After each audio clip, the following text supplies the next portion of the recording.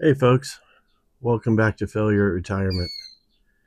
So it's evening here, so I apologize if the lighting isn't as good as it probably could be. But I'm finding out now that the contractor's working on the house and it's hot as the devil. Evening is about the only time I can film when it's both quiet enough and cool enough for me to even be out here. I'm not gonna lie, old Failure is not a big fan of the heat. It gets up over 100. I kind of check out. I'm done for the day. Anyway, the subject at hand, what I wanted to talk about real quick today was our great state of California. I've been noticing I've been getting a lot of comments lately about why I'm still in the state of California, California, whatever you want to call it. Like, how can I stand to live here? I must get out immediately, like everyone else is doing. Hang on till the end here because I'm going to give you my take on that. But I'm going to talk about a couple other things first, California things. First of all, I've said before, a guy don't watch the news, okay? Shame on me. There's things happening that honestly, I see it on the news. It makes me angry. It brings stress into my life. I don't need that. So they can just do whatever they're going to do. I vote on election day. I'm informed when I vote. But other than that, I've only got the one vote as far as I can tell. So there's not a lot I can do about it. But I want folks to know there's really kind of two parts to California. There's the urban parts, almost all on the coast that are very liberal. And then there's the rural part of California that's very conservative. I live in the rural part of California, okay? It's the part you don't see on the news. The part where, I'm going to go ahead and say it, normal people live. And I don't mean for this video to be political, and I'm sure that some people will blow me up in the comments, and that's fine. I don't really care. This is not a political video. This is not about California politics. I'm just observing here that it's the folks in the heavily urban areas, mostly on the coast of California, mostly vote liberal. The interior of California, the agricultural areas, the mountain areas, tend to vote pretty conservative. If you don't believe me, if you think I'm making some kind of crazy charge, look it up. Look it up by county and how we voted, and you'll see that more or less that's the fact. Again, I could care less. Okay, I've said before, I live in a conservative area. I vote, but I'm about compromise. I could care less, honestly, if you're liberal or conservative. Let's just talk about it, okay? So I just want to get that behind me. Again, I don't want to get into politics really. So the other thing is, our state is beautiful. We have the ocean. It's not very far from where I am, a couple hours. And then really in like 5, 6 hours, I can hit at least half of the California coast. And I've seen most of it in my lifetime. Not quite all of it, but I've seen most of it. It's really the Southern California part that I haven't seen, where it's in the cities, Malibu, places like that. Those are the parts that I haven't seen. But like from, I don't know, somewhere south of Santa Barbara, honestly, all the way up to Washington, I've seen it. We've got the Central Valley of California, the Imperial Valley of California, where all the agriculture is. It's beautiful. There's beautiful crops everywhere. We can't technically grow anything we want. People say that all the time.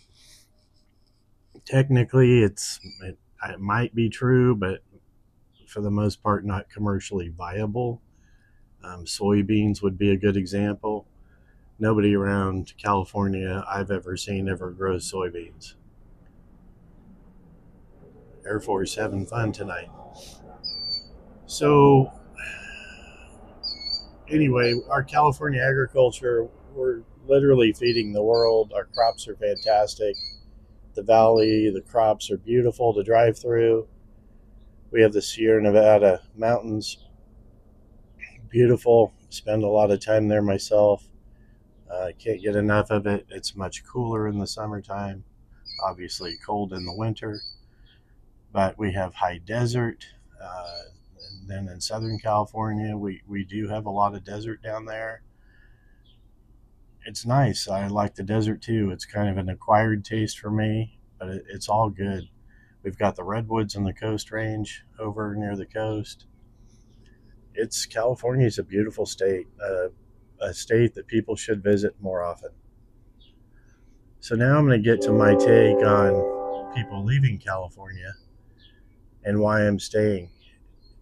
So first of all, my kids are here, my grandkids are here, my home is here. I've lived in this same area almost my whole life. The big exception is when I went to college. Went to college on the central coast of California. Again, amazing, great place to live if only I could afford it. We returned back, Mrs. Fillier and I returned back to the area we grew up because there's just more economic opportunity for us. And that brings me really to the California's economic game. Obviously, everyone knows, I think we're the most expensive, highest cost of living state in the U.S. We have some other neat drawbacks like that, really high fuel prices, which figures into the cost of living, all kinds of fun stuff. But the fact is, generally our wages are higher, not for everything, but they're higher. For instance, daughter of some people we know, just heard recently she was looking into moving to another state. She's a nurse. She found out the wages in the other state are exactly half of what they are here. So yes, it's expensive to live here, but it's all kind of relative in my experience. Every story I've heard, the things I've explored myself, because years ago when I was younger, I did explore moving to other states. It's all relative, guys. Believe me. Yes, we have high taxes. Yes, we have high cost of living. It's all relative. You earn the money here. Yes, we could go take that money now that we've earned it and retire somewhere else cheaper. Fact is, we don't need to. Our kids are here. The grandkids are here. We have 2 homes here that we split our time between. Our investments, for the most part, are here locally. We have it reinvested in our community. So we're not walking away from that. If the kids all of a sudden tell me tomorrow, hey, you know what, we're all leaving, all of us, then obviously I'm going to reconsider right away. But you know what, honestly, the people leaving California, and I know people who've left, and I know people who've left for a couple years and come back. They come back terrible, homesick, and turned out they didn't like it as much as they thought.